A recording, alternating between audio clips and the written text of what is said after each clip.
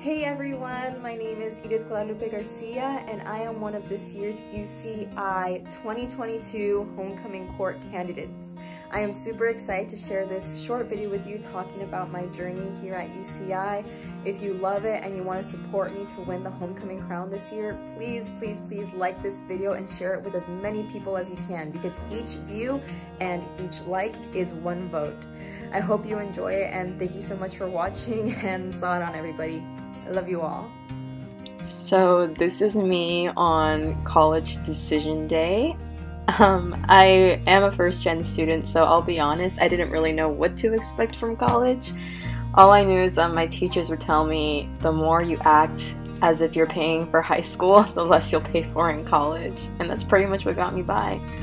I was here and to say the least, I was a little lost. I had hella imposter syndrome because for a while I felt like I didn't belong, that I wasn't good enough to be here at UCI and just have the privilege of going to such an amazing university with such amazing and smart people.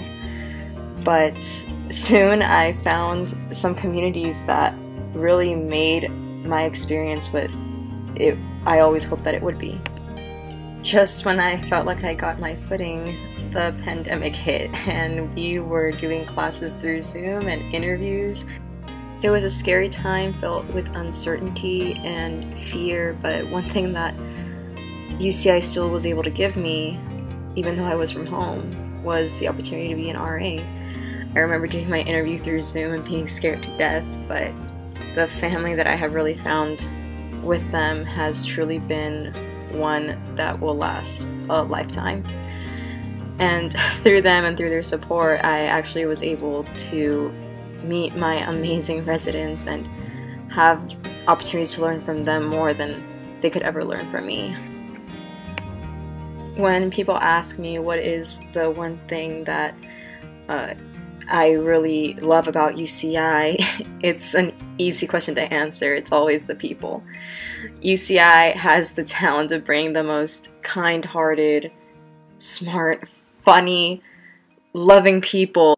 Their empathy, kindness, and support gave me the confidence to really follow my passions and to really believe in myself that I could really do anything.